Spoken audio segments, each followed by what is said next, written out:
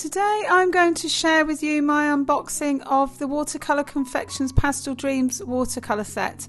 I will share with you my first impressions of painting with the watercolour set, and also I will finish with painting a portrait with the Pastel Dreams watercolour set. So let's get on with the review.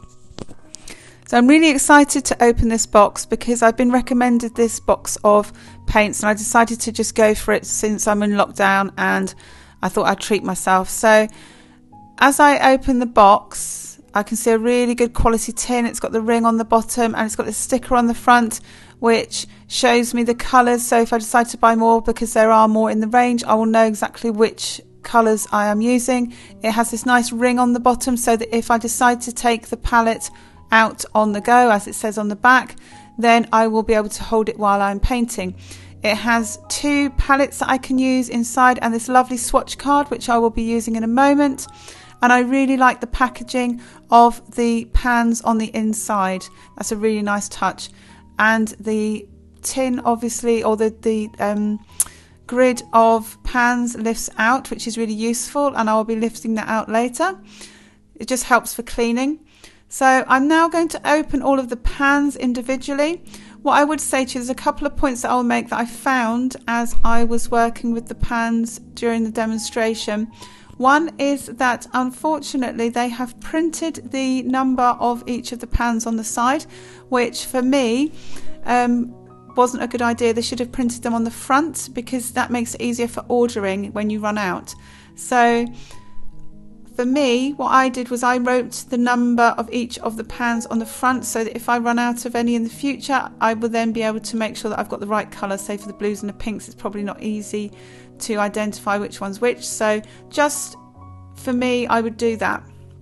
Now the reason I've done that is because when I opened the packaging, and this was the same with my Winsor & Newtons, I noticed that they moved around quite a lot, and especially if you're thinking about taking them out, or if you need to move your all of your resources around for storage, they moved around quite a lot. So I got some double-sided tape and stuck them down before I started painting for the demonstration. So that might be something that's worth bearing in mind before you start setting up for your painting.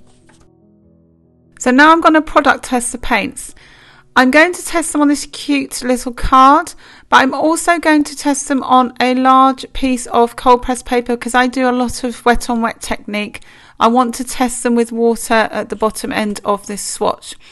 So I will test them wet on dry on the swatch just so I can see what they're like, neat, concentrated, but also on this large piece of cold pressed paper just to see what they're like when they're watered down at the bottom. So I'm going to apply water at the bottom and then work it up as I would do if I was doing a graduated tint. So you'll see what they're like with a variety of tones. I found that the brown colour was like a raw umber, it was very natural, earthy tone, and the chocolate was just like a milk chocolate. I couldn't quite understand why these colours were in there. They didn't seem to mix with the theme of the pastel colours. And to be honest with you, I would have been quite happy for them not to be there and to be replaced with a couple of other colours. But when I created my painting later, as you will see, they did work. The chocolate one worked. I could easily do without the brown, but that's just personal choice. The red, it's okay. And when it was dry, it dried paler, as most reds do and all watercolours do anyway. And the consistency of these colours is like a mixture between gouache and watercolour anyway. They're opaque, and this was another reason why my friend recommended them to me, just to try them out because she knows I like watercolours. But it was more of a crimsony red, a cold red. This tone here, rose, is more of a pinky tone. And again, it mixed really well with the water. The browns didn't mix that well with the water. As you can see, there's a line there where they didn't mix that well, which was very disappointing. Lemonade is a very good tone that I would use for flesh tones. So this palette here, you could quite easily use for portraits, which is what I'm buying them for. So this is a very good palette for me. If you're doing portraits and especially colourful portraits, which I like to do, this would be a very good palette for you. So I'm now moving on to the citrus colour, which is an orange, but I found this orange quite dominant. Now my Winsor & Newton Cotman palette, and I think with a lot of other watercolours, orange and yellow seem to be quite strong and dominant pigments. So again, this palette could have done without these colours. They tend to be quite overpowering, and when I show you my final painting you'll see exactly what I'm talking about.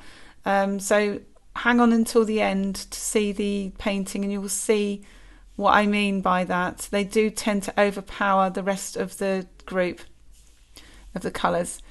Now this is my favourite group of colours here. I do tend to like cold colours, and this colour here is the one that I bought this palette for, to be honest with you, which does seem quite extravagant. This turquoise is just amazing. I do love this colour, and this colour is Sea Dream. Really fun names for the colours. The next one is Paradise, which is a more green turquoise. The colours are just so vivid in all of these. And then after that is another fun name, Pool Party. I love the names of these. The yellow is called Bumblebee, the orange is called Citrus, that pinky flesh tone is called Lemonade. Really fun names for these colours. And then we have a pale blue after this called Icy Sky. These blues and these turquoises tended to mix more, and I think out of the bunch of colours, the blues are definitely my favourites, and I can see myself using these a lot in the future for my portraits and possibly for other projects, but the portraits I certainly will be using these for my colour themed portraits. And then the Lilac Rain, you can see I'm having to squish these in. I probably should have measured this out. So the Lilac Rain is quite dark and opaque, which is fine. That, as I say, another reason why these were recommended to me was because they're a mixture between gouache and watercolour, so they are quite different. So I'm looking forward to using these in the future just to see what they're like.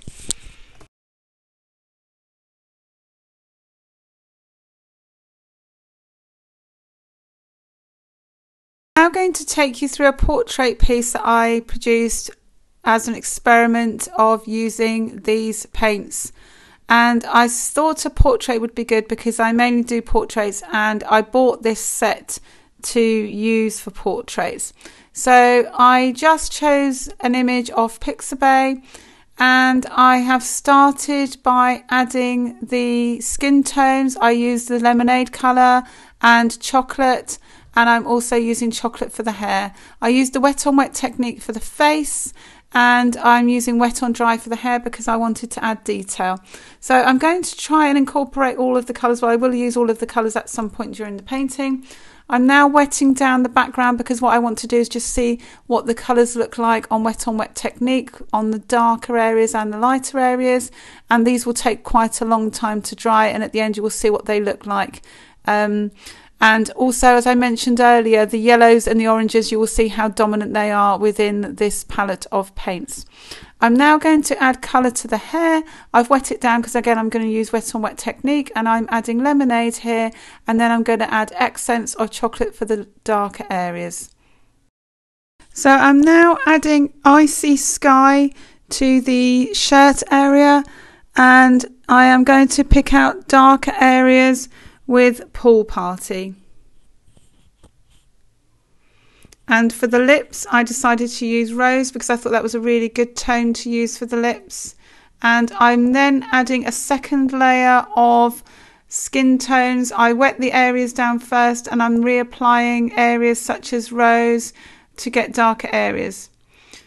So now I'm going to start adding more details with coloured pencils. I will put details of all the coloured pencils that I use in the description below.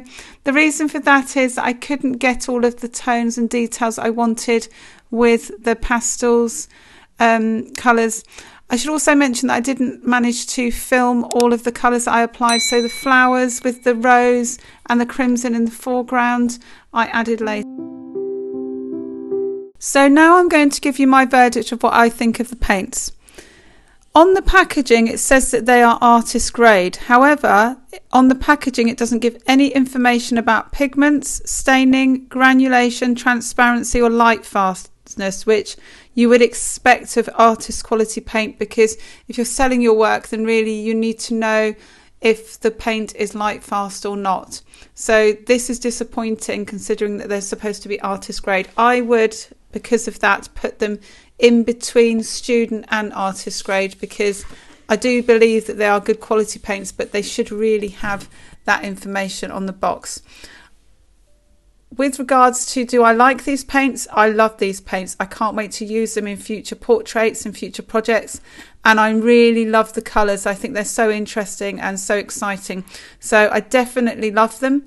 I just would prefer to have more information on the box about their light fastness and the actual qualities of the paints. If you enjoyed this clip, then make sure you check out more clips like this on the reviews and also the watercolour playlist.